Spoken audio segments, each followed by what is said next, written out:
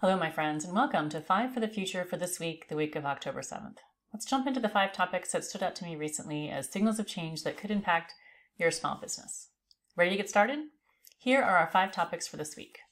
Self-driving vehicles, privacy and AI, remote work, women in business, and small business opportunities. Women in business. Women are in top positions at large corporations more than in the past, but it turns out that they still significantly lag behind men. First, a new study looking at 10 years of roles and promotions showed that most C-suite women work in jobs that don't lead to a CEO job, like HR and marketing. In addition, the share of women at lower-level manager positions has only grown by 2 points from 2014 to 2024, which means a smaller pool of women to continue to move up the ranks. Meanwhile, due to political pressure, more firms have dropped their corporate diversity programs and the priority of promoting women and minorities altogether.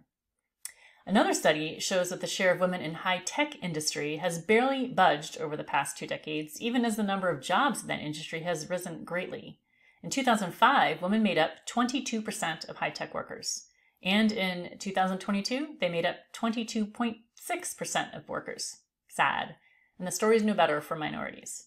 So what does this mean for you and your small business? What's the best way to find new talent for your small business? Look for those underappreciated talent at big business. These statistics represent an opportunity for you to recruit high-level employees to your workforce when they're not getting their promotions at the big companies. And similar to those workers seeking flexible work schedules, perhaps we'll see more women and minority-owned businesses after this group of intelligent, experienced, capable individuals sees no path forward in big business. What might the future look like? It's naive to think that talented women and minorities are only being overlooked by old white men who'll be retiring, which would solve the problem. Unfortunately, I think this bias continues to exist, and we'll have to continue to battle it. What does that mean for the future? Maybe more entrepreneurs and startups who are sick of the unfair rules in big corporations. Go small business! Change is coming to 5 for the Future, but the focus isn't changing at all, so stay tuned to learn more in the coming weeks. And that's it for this week. Thanks for watching.